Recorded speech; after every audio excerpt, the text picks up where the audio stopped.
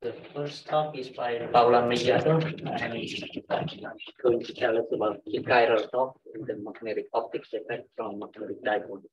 Okay, thank you. So today I'm going to show you the results of a very simple experiment to realize a new way to create a spin orbit coupling like Jeloshinsky-Morilla interaction in a magnetic system. So I will start with some preliminaries. Just remind you about chirality. A chiral system is such that all the mirror symmetries are broken or are absent. And that fact doesn't change in the case that you have time reversal. When you have a magnetic chirality, that means that the magnetic degrees of freedom of your system are chiral. Okay, so chiral states can be like helicoids or any winding texture like conicals. And in magnetism, actually, and magnetic systems, they are very, they can be frequently found, in particular in rare earth metals with central symmetric crystallographic lattices. Nowadays, these magnetic systems with chiral structures can be also engineered in 2 dimensions. And so it's something that has been happening in the last decade. So why chirality is important, why we want to have a chiral magnetic system or some chiral structures in a system is because interesting things happen. For instance, if some electrons actually pass through some of these winding textures or chiral textures, they will fill an artificial gate field, and they will then realize a Berry phase, and then that can give rise to, for instance, the Hall effect, right? So there has been some large topological Hall effect from 2-dimensional block type chiral spin textures. And in those cases, the responsible for those chiral structures have been the Jeloshinsky-Morilla type of interaction. So now we focus on that one. So this particular spin orbit type of interaction is able to stabilize winding textures such as skyrmions, chiral domain wall, or helical state, conical state, and the such. What happened then is that the magnetic moment essentially periodically wind around some wave vector, and the wavelength of these periodicities is determined by this Jeloshinsky-Morilla interaction and the typical exchange interaction of the system. So it's the competence between the exchange interactions and the Jeloshinsky-Morilla interaction which sets the wavelength of these textures. So we want to be able to control Jeloshinsky-Morilla interaction, just be able to create one in a controlled manner and to tune it at will. Because if we are able to do that, we will be able to control also the sense of rotation of these chiral textures. So the strategy up to now has been combine the broken inversion symmetry with a strong spin orbit interaction. So this is what has been done. And in magnetic systems in particular, what you do is that you sandwich or you couple 2 magnetic layers through a metallic layer in order to create this spin orbit interaction. So this is the approach we propose. It's a very simple system. It consists of a zigzag chain. The chain is made out of dipoles. This is a picture of the experiment. So the zigzag chain can be seen like a 1-dimensional lattice with 2 sublattices. So we call this sublattice the sublattice C because it orders usually collinearly. And the other sublattice we call P. The difference between these two sublattices is that they have perpendicular easy planes of rotation. So dipoles in the C sublattice, they can rotate in the XZ plane, while dipoles in the P sublattice, they can rotate in the YZ plane, okay? So what we do, we place the dipoles here. They are made out of neodymium, so they are hinged in this PTFE plate, and they are able of rotation. This is the radius. They measure about 1.2 centimeters. This is the lattice constant for the two sublattices. This is the saturation magnetization of these neodymium dipoles, and this is their mass. So we place our dipoles, which are now here, it's easier. And they stay still. And these ones, the P dipoles, they are mounted on a translation stage in such a way that they can move. So if you want, the lattice constant of this system, delta, is fixed, but the vertical lattice constant, which I call L in units of delta, can change. So these, again, are the easy planes of rotations of P sublattice, okay? And because they are dipoles, they couple through a dipolar interaction. The G here storage all the parameters of the system, mu zero, the permeability, the magnetic intensity of the dipoles, the lattice constant. So this set the energy scale. And here we have the magnetic moments of any dipole at site I, which can be in any of the two sublattices, and this K can be another dipole in another or the same sublattice. And this is the vector that joins the two dipoles, and this is the distance between the two of them. So in order to describe each of the sublattices, we define the magnetic vector. So it's defined in terms of a theta angle, which can variate. This variate like that for the P sublattice, and here for the C sublattice. But the phi angle is going to be fixed in order to have the easy plane. So phi sub C is going to be 0, and phi sub P is going to be pi over 2, and that set the easy planes then. And we have a magnetization vector for each of them. Important experimental details: the lattice has disorder. There is some geometrical disorder in this phi angle, actually, which is about 0.005. We take into account this disorder, but there is additional disorder. There is friction, and the friction for each of the dipoles, for all of them, is not exactly the same. So that will induce some imperfections in the dynamic. So what we do is the following. We induce dynamic in this system, just variating this lattice constant, which I call L. Remember, this is in units of delta, so everything is non-dimensional. And this lattice is kept constant. So if the two sublattices are very far away, so this L, for instance, is about larger than 1, okay? And what we see is that the collinear sublattice, the C sublattice, settle in a ferromagnetic collinear state, while the P sublattice, it settles is in a parallel state.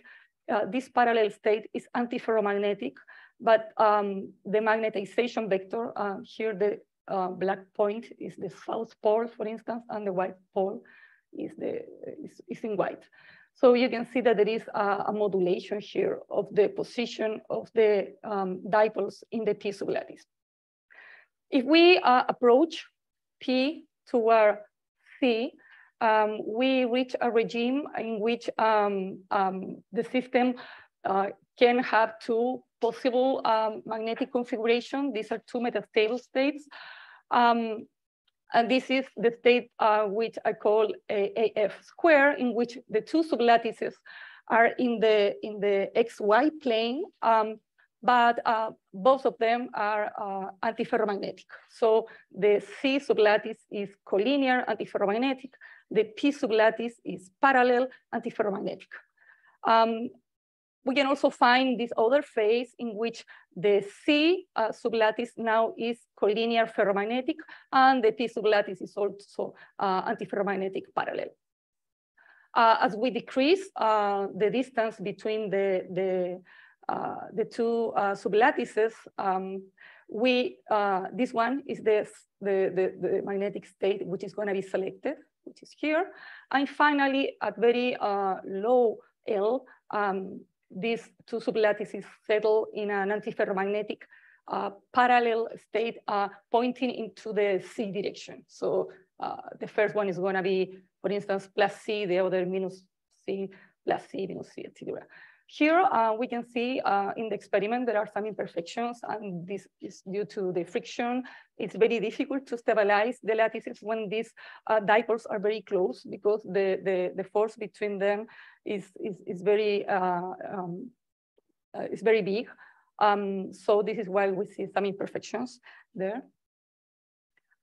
So we record the full process. So we start receiving the P sublattice from the C1, and then once we reach L equal 1 or 2, 1.5, we start approaching the P sublattice toward the C sublattice once again. So this define a loop. So this is, for instance, the magnetization along the X direction, which is determined by the C sublattice.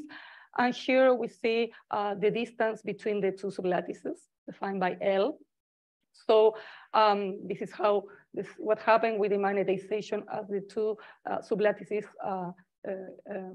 become apart, and then this is what happened as they approach. So here we have this phase, the antiferromagnetic phase, where all of the dipoles are pointing out of the XY plane. They are all pointing into the C direction in an antiferromagnetic way.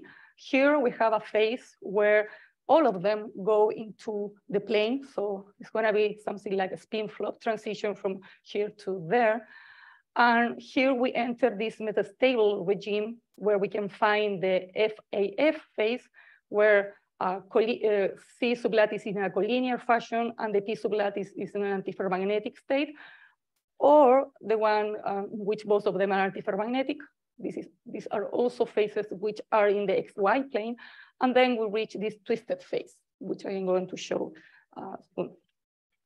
We can also do the same with the staggered magnetization along the X direction. Here you can see like around this point is going to be the transition, okay, between this out of plane and in plane magnetism. And here we have the magnetization along the C direction for the P sublattice and the C sublattice. So this is the way how we induce dynamic in the system, and this is what we are going to study. So in order to see more clearly what happened, and because in that way we can also avoid friction, we perform a molecular dynamic simulation. So we have the equation of motion for every dipole in the system. This is set by the polar angle theta. So change in time of this angle are going to be, this is the inertia moment of each dipole. They are going to be defined by the internal torques and some damping, okay? This eta is extracted from experiment. T here can be seen like Y divided by V, in which, and V is the velocity at which we move the P sublattice from the C sublattice, which is constant, and we define that in the experiment. So these are the internal torques. The internal torques are going to be equal to the magnetization of each dipole across the internal magnetic field in the system. And this internal magnetic field is going to be the derivative of the total energy of the system, okay? And so again, we can see what happened as L increase, okay? Here we have at very small L, this antiferromagnetic phase where all the the dipoles are pointing out of the plane in an antiferromagnetic fashion. Here we have something new from experiments. We can have a metastable state where we have this antiferromagnetic state, and we have here an antiferromagnetic square. Here we have clearly the antiferromagnetic square. Here we have the metastable phase that we see also in experiments. And here we see the twisted phase once again, which as in experiment, it consists of the C sublattice in a collinear ferromagnetic fashion and the P sublattice in these twisted configurations. And we study then the magnetization dynamic of the numerics. Okay, it's very noisy at very small distances because the force between the dipoles is very large, the torque between them. We see here the metastable phases also, and we see additional metastable phases, and the critical distances L for which the transitions happen are very close to experiments. So now we want to understand what is the origin of this twisted phase that we have here.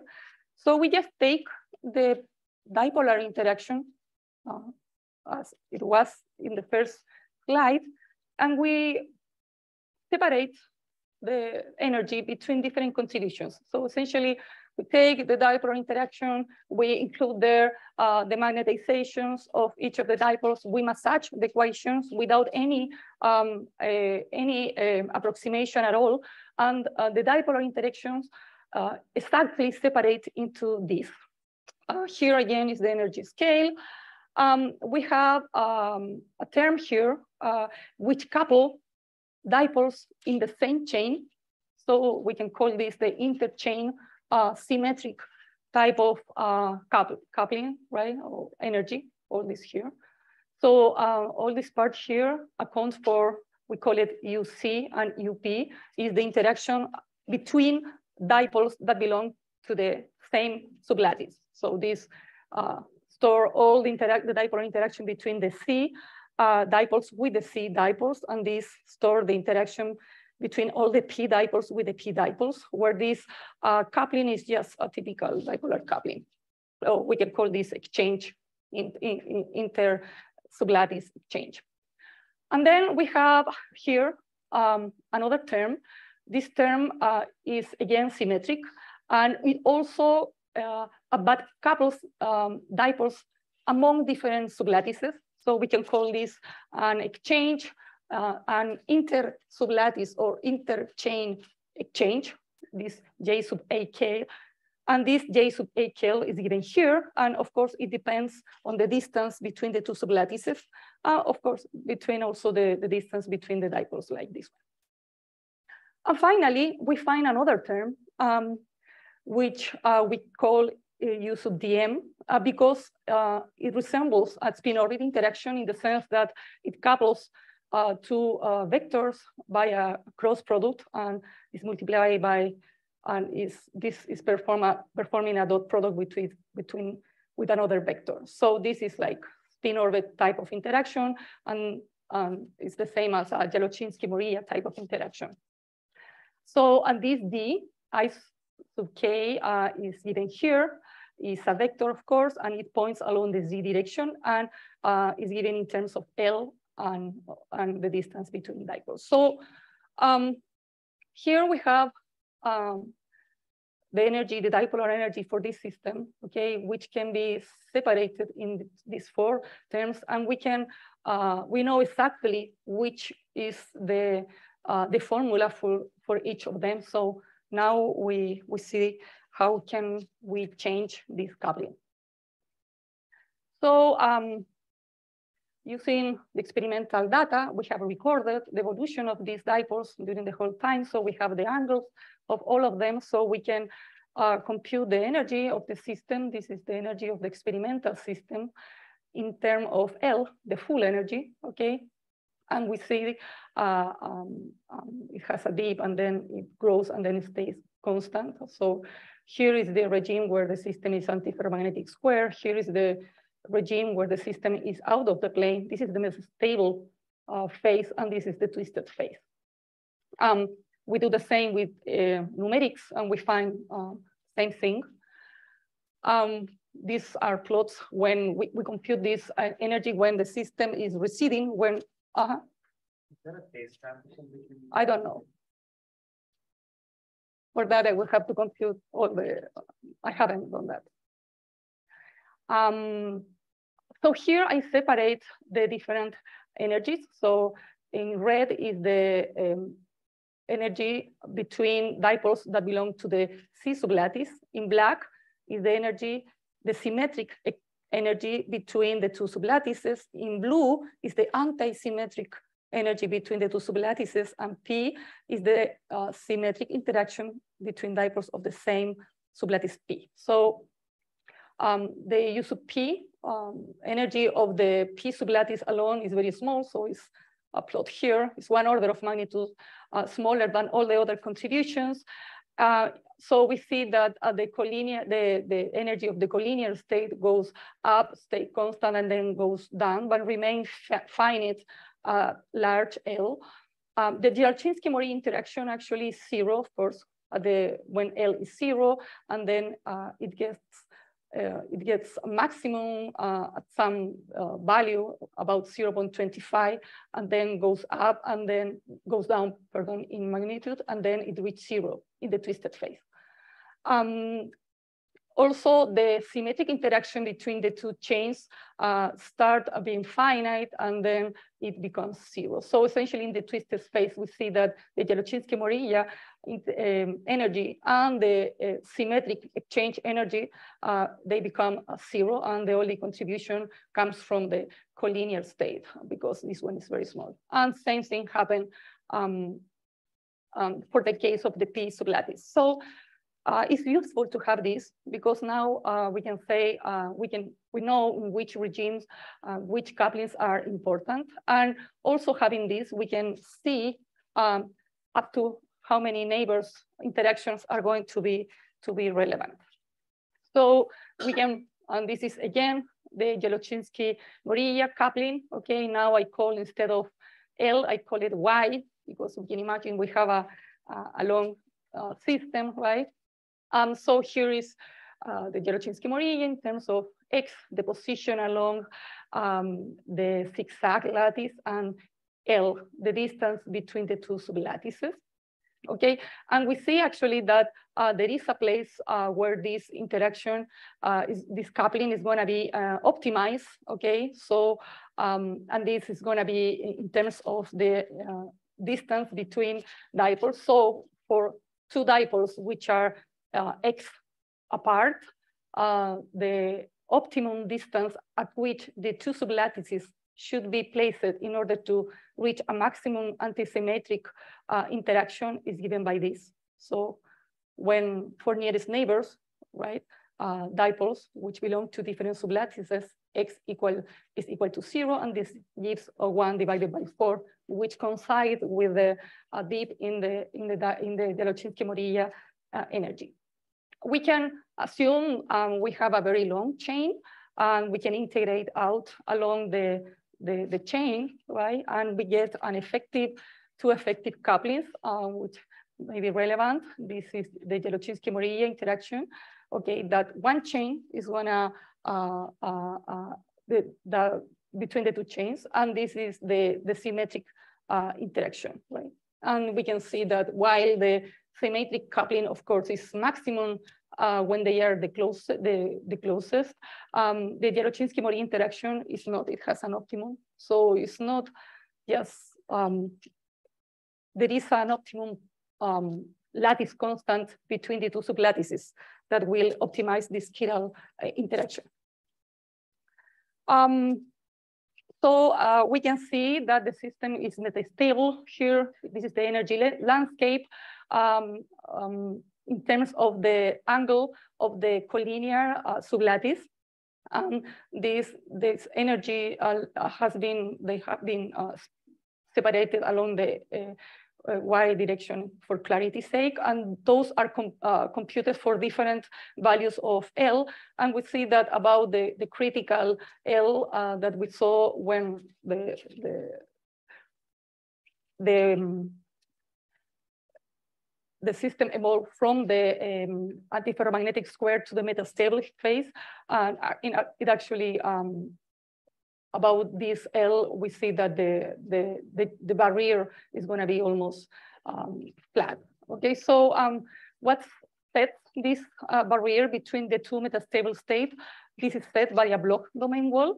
In order for the collinear chain to evolve from a ferromagnetic into an antiferromagnetic state and vice versa, a block domain wall needs to be created. Okay, and the block domain wall, the energy to create one of those can be computed. We know that the Jelochinsky-Mori interaction is going to be important based in the previous slide up to second nearest neighbor. So we can safely neglect all of the other terms. And we can compute this difference between energy of a pristine system and a system with a block domain wall for the case of states that are at the border, at the bulk, and near to the border of a chain. And also we need to take into account that there are some frustration. There are some states that are going to be energetically very costly. For instance, here, if we come, we are approaching the two chains. This one, even so it can be a weak link, won't change because it will create a lot of dipolar energy. So taking into account these things, it's very easy to compute the width of the loop. So we can compute this, the width of the hysteresis loop in the system, and it's going to be a function of this distance between the two sublattices. So because we have a spin orbit type of interaction, we expect to have a spin current in the system. So we can compute the spin current from the Heisenberg equation and adapt it to the classical system at hand. This gives this equation here, where U is the total energy of the system. And of course, this one is the internal field created by the dipolar interaction with all the other dipoles. This is a torque. So the torque, okay, is essentially the current of this system. The torque on the spin I is going to be the flux, okay, of angular momentum transfer to that spin, okay? That's so having this formula for computing the spin current or magnetic current, we can write the dipolar interaction, okay, in terms of interaction matrix. It's a quadratic form, so we can always write it like this. This I here is a matrix which contains all the geometrical aspects of this system, okay? And writing this U in this manner and using this formula, we can compute the spin, the magnetic current of the system. And we see that these ABC are X, Y, and Z components. We see that in the current of the system essentially is going, this is the Galevi-Civita operator, so it's going to couple magnets along different directions, and the responsible for coupling those magnets in this matrix is going to be the Jelochinsky-Mori interaction. So computing this, we find a spin current along the C direction.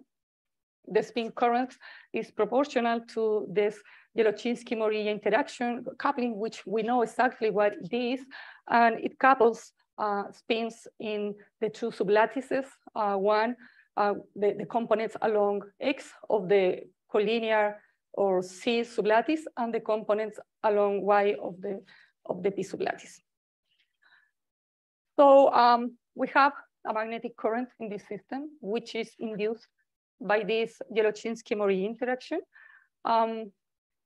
So in the antiferromagnetic square phase, this is the planar phase where the two sublattices are in the XY plane and the two of them are antiferromagnetic. We can write this spin current in this manner, okay? And remembering that in the antiferromagnetic square phase, okay, we don't have a coupling, a symmetric coupling between the C and the P sublattices. We have that the full energy of the antiferromagnetic square phase is given by this formula here. just writing it in a different way, where this J sub AKPP is just the exchange constant in the same chain, P, and this J sub AKCC is -2 times that. So doing that, we can also write, we can take this, okay, and write the energy of the antiferromagnetic square phase in this manner, where this term, this Chi sub AKIB cosine of I sub AK is given by this term here. So using this energy, once again, we can compute the spin current using the previous formula, and we find that the spin current actually can be written in this way. So because we have this fellow here, that means, and this is proportional to the Yelloczynski-Moriya vector. That means that the Yelloczynski-Moriya vector acts in this case as a vector potential or a gauge field, which is associated to the magnetic current in this system. So we can go a little bit further. We have then an effective Yelloczynski-Moriya interaction, right? We can, or can be exact or can be effective, whatever. This is the nil vector of the P sub lattice. Again, this is the Yelloczynski-Moriya vector, which we know exactly what it is. So, so we can define a magnetic flux. This magnetic flux is going to be equal to the Yelloczynski-Moriya field, which points along the x direction, dot a surface A. So we have here our system. We can define a loop here, S, which has a length equal to 2 pi y, for instance. This loop has an area, which is pi yx, and points along the x direction. So this loop lives in the YZ plane, right? And we also have the Yelloczynski-Moriya field, which point along the x plane, right? The x direction. So we have this magnetic flux, and we can derive this magnetic flux by Faraday law. We find a FEM. This is a Yelloczynski-Moriya FEM, right? Which is going to be defined, which is equal, just derivating this. We have the expression for that, right? 2 pi v. V is the speed at which the two sublattices are moving apart. Y, and this is multiplied by the effective Yelloczynski-Moriya interaction at linear order in Y, okay? So this FEM is going to be proportional to the integral over a closed loop on an electric field, right? So we can just replace what we found here, and we can obtain an electric Yelloczynski-Moriya, or an electric field, an effective electric field due to the chiral couplings in the system, which is given by this expression. And then we can write the energy of the system in the antiferromagnetic square phase. Now we replace this H in terms of E that we found in the previous slide, and we have an energy of a magnetic system which has an E vector there, an electric field vector. So that means that if we just derive the energy of the system with respect to the E vector, we identify an electric polarization. So here we see a manifestation of the magnetoelectric effect in this system, product of this effective Yelloczynski-Moriya interaction. And finally, we explore a little bit the winding texture. So I will go a bit fast here. So here I am changing L. L equal almost 2, then 1, 0.9, and 0.8. And we see this is the magnetization of each of the dipoles in the system. We see actually that it goes up, down. This is along the Y direction. This is along the Z direction. Okay, and so we see that actually this texture evolves as I am moving the two chains apart. We can define an ill vector. Now we have this texture has is a field, right, which depend on X and L. We define the nil vector, and we minimize the energy considering also that the Jalochinsky-Morilla and the symmetric energy are 0 in the regime of the winding texture. To find a solution for this texture, this solution is a soliton. Essentially what we are finding here is that the Jalochinsky-Morilla interaction is able to stabilize solitons or twisted textures in the system. Many things to come. These solitons, they have conservation law. We have the continuity equation, right? This is the topological charge and the topological current, right? And this, they fulfill the continuity equation. In real materials, we can assume that there are some crystal fields which are going to induce dynamic of the system. So we can study this Hamiltonian density now in terms of our nil vector here, where we know that this A exchange is going to be proportional to J in the same sublattice. And this is a susceptibility, which we know is going to be proportional to the Jalochinsky-Morilla interaction. And here we have this K, which is going to be an isotropic term, which is going to be proportional also to Jalochinsky and to the symmetric exchange. And this M can be the transverse magnetization vector. So we can, we know that our texture and the transverse motion, they are conjugate variables. So they satisfy the Poisson bracket. So we can induce, we can find or figure out the dynamic of the system just solving the Hamilton equation, ignoring damping for now. And we arrive to a Sine-Gordon equation, which has actually the solution, a soliton, which is a domain wall, which is going to have some width, which is going to be given by the ratio between the symmetric coupling in the same sublattice and the anti-symmetric and symmetric coupling between sublattices. And it's going to have a spin wave speed, which is also be proportional to the symmetric coupling in the same sublattice and to inter-sublattice couplings. So I finish with this. So the dynamic of a zigzag lattice of dipoles is induced by the intrinsic interfacial magnetic torque, which arises due to the interchain dipolar magnetic field. The static dynamic of all the magnetic observables in the system is propelled by interlayer gap variations. We can think of that like strain, for instance, which tune the intrinsic torque and interfacial Jalochinsky-Morilla in the absence of any external driving force, and induce an electric field and allows the manifestation of the magnetoelectric effect. And we have that this winding texture in the system is stabilized by the internal Jalochinsky-Morilla interaction. Thank you.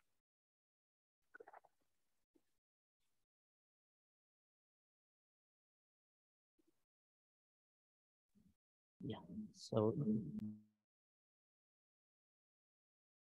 on Zoom,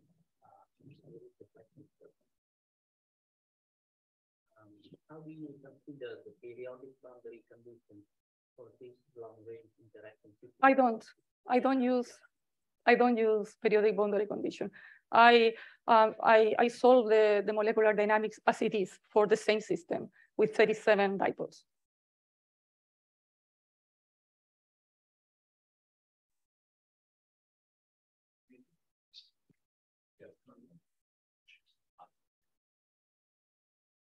Maybe you already mentioned in the experiment, what is the physical dipole?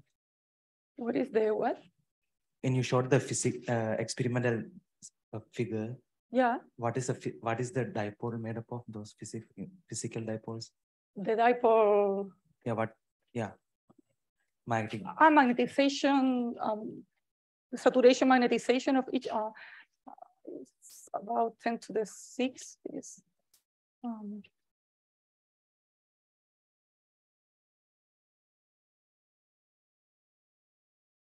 There. Yeah, like what are those materials? What is that thing? Individual dipoles? Oh, those are each of them is a dipole. It's a magnet. It's a okay, physical magnet. Yeah. Oh, okay, okay. It's a physical magnet. Oh. Yeah, this is a picture. Yeah, it's a physical magnet. You can buy them. Oh, You know, thanks. Amazon. Any more questions? You don't have the photo of this magnet? Well, Like- they are like this size. Okay, we are theoreticians, so it's something bad that we cannot imagine. Because they are like this size, and you know, they look like that essentially the same. No, they come like that. No, because this is okay. This is like like an acrylic plate where, and this is the magnet, and this is a piece of graphite that allows the rotation of the magnet. This is painted with a pen like black to be able to, when you record it, to distinguish one pole of the other.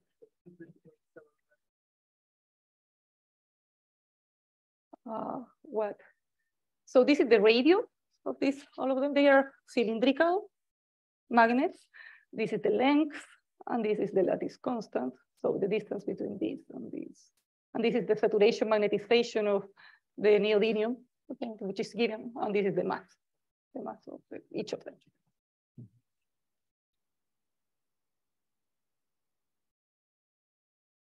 Since it's 1D, do you expect phase transition? Why do you want to find phase transition? I mean, you're showing different phases, so that's. Yeah, but phase transitions are useful if you want to find something of the system that you cannot find any other way. I mean, it may have a phase transition, but I just see a phase change. And temperature is not important here, right? Because these magnets are massive, so temperature won't do anything to the system. You can assume that this is done at 0 temperature, right? So probably if there is it may be a first order one because you have a hysteresis, right? First order, usually are not that interesting. Any more questions? Okay, if not, let's thank Paula. Okay, thank you.